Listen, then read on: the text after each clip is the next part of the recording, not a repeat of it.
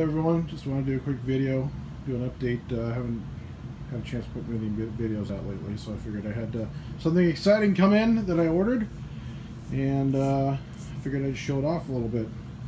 This is a campaign map based on the Warfare in the Age of Reason Sport of Kings campaign map. I basically redrew it in Campaign Cartographer, and then had them printed out on a vinyl. It's 4 foot by 6 foot vinyl, and I have made some changes, as you can probably see if you're familiar with it. So there's the naval movement, that's familiar with the original, but I've also included stuff for the 3rd edition changes. We got a VP production track, so that you can keep track of stuff on the board. Got these little anchors. These are ports, and basically nothing special with them, but basically just to denote for those territories that have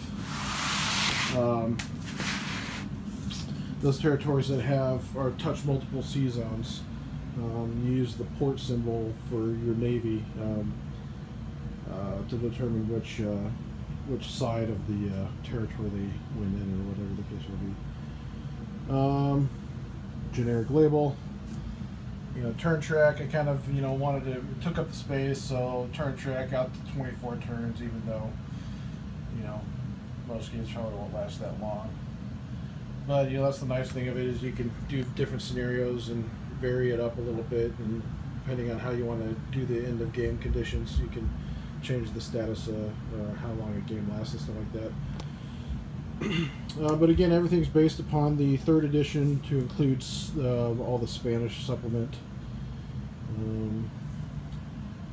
These kind of light tan areas, those would be your rough terrain areas, mountain passes, and in the 3rd edition all mountain passes can be crossed. So in some of the older maps they had gaps in areas that you can cross mountain passes before. I just filled that in to denote that, so there wasn't anything different about them. All mountain passes can be crossed. And then I figured, since really it's only going to be England, France, and Spain messing around with the colonies, I put them all on the England, France, and Spanish side of the European map, so that way the English, French, and Spanish player can all sit on the same side of the board, and don't have to do any crazy reaching or anything like that. So you got your North America, Caribbean, stuff like that, with your different areas. And then India is based off of the 3rd edition map, so all the points are based off the 3rd edition territorial values, and then also a sea zone for Manila. So got that campaign map. Obviously, again, I don't know if I said it before, but the full map in total is 4 foot by 6 foot. So at the moment I don't have a table big enough to spread that out on, but all that really means is that I have an excuse now to build myself a bigger gaming table. I did do a couple changes from the basic map, and my group and I, we were talking about some adjustments, and actually there's only really one that's significant that makes a difference as far as the campaign map goes. Beyond the ports, which itself is nothing, it's just more of a visualization. But one thing we talked about doing is we added basically this double arrow between Ireland and England, which allows movement between those two territories without the need of a transport fleet. It also means that they would be basically a supply line, etc. So for example, Sweden and Pomerania, those two territories are together. That's in the core, and then also through the Dardanelles between Rumelia and Turkey, there's the double arrow. So those are the same. My group and I, we just decided that something didn't feel right with Ireland kind of stuck out in the middle of the Atlantic, if you didn't have some kind of connection. So we decided to put the double arrow to basically mean that the English player can move between Ireland and England freely, no big deal. But the caveat that we talked about also adding is that Ireland can be invaded by a naval invasion. So, you know, England would get something being able to move freely to Ireland, but they'd also have to defend it, to defend against naval invasions. So there's the campaign map. I'm pretty excited to get this to use. So what I'm going to do is I'm going to get tokens to represent. So instead of, you know, my campaign videos being a picture, I'm going to do the campaign video, and all the movements and stuff like that is going to be moving pieces. So it might be easier in that regard for viewers to follow along with what's going on in the campaign. Because I've had a couple of comments saying that they weren't exactly clear. I'd rattle off some territorial names and they weren't exactly clear where those were at. Whereas now, if I have tokens, I can say, hey, they're moving from Albania to Bosnia, and I could actually show moving the token, and that way you guys know where it's at. It's easier for you guys to follow along. And then finally, kind of when I ordered this, I also ordered, with the 3rd edition coming out, they had some changes to the rules and additions. So I made my own kind of quick reference sheet. But the way it's set up is it's played in order.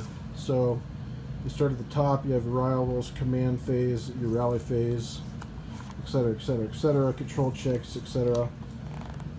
As you continue to play and you move through the turn, once you start to get into the charge phase, then each section, so here's stuff talking about charge.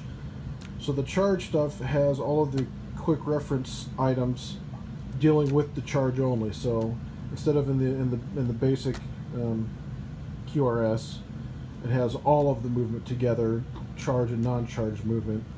This just has in the charge section, if you're charging, you can just look at this charge page, because this is the phase of the turn you're in, and say, hey, this is how much I move when I'm doing a charge move. And if you need to make any rolls or modifiers or stuff like that. And then once you get to normal movement, again, normal movement, unit type and stuff like that. So that way you don't have, you know, it's less to have to look through. It's, you're only dealing with normal movement. You're only dealing with charge movement over here, so you don't have to kind of fiddle your way through the whole chart. Terrain effects, then it comes down to artillery fire. Again, these include all the changes for the 3rd edition stuff. So artillery rates, base dice are different. Then I also tried to, as best as I could, and I imagine if somebody goes through the rules with a fine-tooth comb, they'll probably find some that I missed, but I tried to include all of the individual army notes. Like, for example, artillery first fire, if you're Russian, it's a 2d6 instead of a 1d6. For example, also the that's in small arms fire. There's a couple of small arms fire. For example, yeah, Hessian and Hanoverian battalion gowns on a point-blank charge during charge phase. It's a plus 2d6 instead of a normal 1d6. So I tried to include all those different kinds of notes that were army specific in these lists, so that way, you know, most of the cases you could just look straight at this and not have to remember and flip through the book to find something that you might have missed. So again, I've probably missed one or two in there, but I think reading through the rules, I think I got most of them. So yeah, you have all of your phases. You have your arrival phase, your rally phase, charge, plotting, charging, movement, normal movement, artillery fire, artillery morale, small arms fire, morale, melee, and then army withdraw down here. And then on the back page is the procedure for the morale test, which can happen at different points during a turn. So instead of having a morale test for each individual one, I just decided to put it all in the back. And then also leader casualties. Again, they can be affected at any point. So those are listed like that as well. And then with that, I also made kind of a casualty tracker chart. So this is basically what you would use for keep track of how many casualties you have. Depending on how many casualties or how many units you have in the army fighting the battle, depending on how many casualties you take will determine how many, when you need to start rolling for withdrawal. So kind of takes into account, there's also pluses and minuses for if you capture colors or lose colors, capture batteries, etc. And then the actual mark, I decided to use squares, and since SPs, and that's kind of how the campaign unit designation stuff that's moved on the map, it's an SP is considered to be 12 castings, so I put these in 12 casting blocks, so it's easier as casualties mount.